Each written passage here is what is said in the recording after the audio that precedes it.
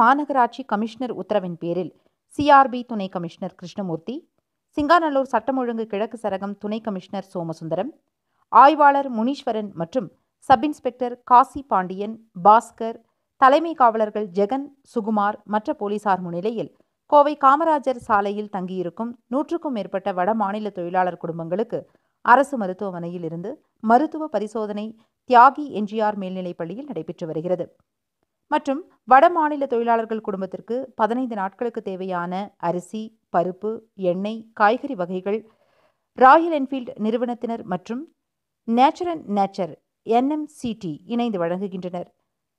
மதிய உணவு சிங்காநல்லூர் E1 காவல் நிலையம் சார்பாக வழங்கப்பட்டது.